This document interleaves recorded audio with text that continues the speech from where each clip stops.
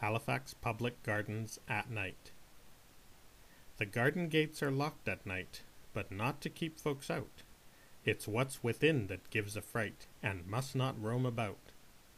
The statues come to life, and free they frolic on the lawn, and souls for dedicated trees dance with them unto dawn.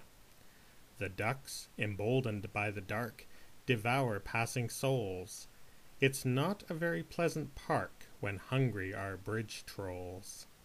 Lost children of most any age are wise to keep without, lest they do suffer flowers' rage inflicted on stray louts.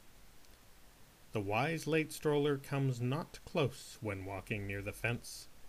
The gardens are for days' repose. When night falls, get thee hence.